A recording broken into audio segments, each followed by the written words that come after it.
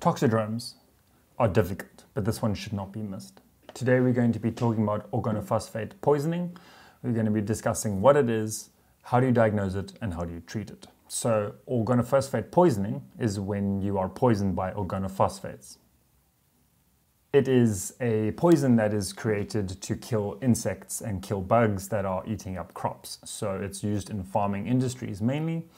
The poison can be intentional or accidental. Unfortunately, it is something that people can do intentionally. So what is organophosphate, or how does this affect the body? When you have organophosphate poisoning, you have a block of your acetylcholine uptake. So the acetylcholine esterase, which then breaks up your acetylcholine in your neuromuscular junction, like this diagram, I'm sure we all remember from school. Acetylcholine is a neuromuscular transmitter, and so that helps to activate muscles across the neuromuscular junction. And so the organophosphate poisoning causes that cholinergic effect that then slows all that down and slows the uptake or the breakdown of the acetylcholine. How do we fix a cholinergic problem? We give an anticholinergic, such as atropine. What are the signs and symptoms of organophosphate poisoning? Well, liquid just starts coming out of every little hole, nick and cranny. There is an acronym called SLUDGE.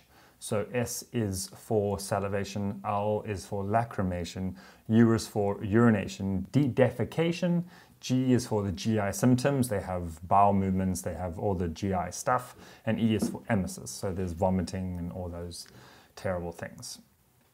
You're also going to see bradycardias and hypertension. How do we treat a organophosphate poisoning? Well, the first thing that people seriously do forget about is decontamination.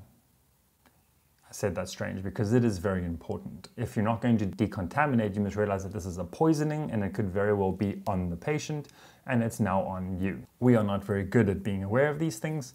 So remember, whenever you have some sort of poisoning or whenever you have a toxidrome that you're dealing with, remember that it could also be affecting you. So we treat organophosphate poisoning with another ABC. So the first A is atropine. We're going to be giving 0.02 milligrams per kilogram bolus, and we can double that every 5 minutes. So some people just say start with 2 and then give 4 and give 8 and give 16 and give 32. My math isn't that good, I can't keep going. And you're going to give that until you see atropinization, and that will happen when your pupils go from being very small to very big. The B stands for benzos.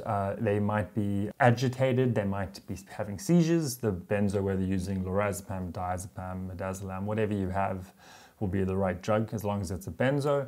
And then the C is for activated charcoal. The charcoal is for the C acronyms. And so you're going to give charcoal if the medication was taken orally, or if the organophosphate poisoning was eaten within the last hour or two, then activated charcoal can be given. I transported must have been an 8-year-old kid who had organophosphate poisoning. He was unconscious on a ventilator, and all we were giving him was atropine. He was completely GCS3. What had happened that his mom had gone and bought some cheaper cuts of meat, and while she was preparing it, she wasn't feeling very well, and as the family ate it, they all started feeling unwell. The mother unfortunately did not make it, but the rest of the family was in ICU for a couple of days. It's important to note that symptoms can take hours or minutes to hours to develop, and that these symptoms can last for days to weeks. So really, guys, when it comes to organophosphate poisoning, remember that we need to decontaminate. We can use SLUDGE as the acronym to remember what kind of symptoms we're looking for, and remember decontamination. Then it's your atropine, your benzos, and your charcoal.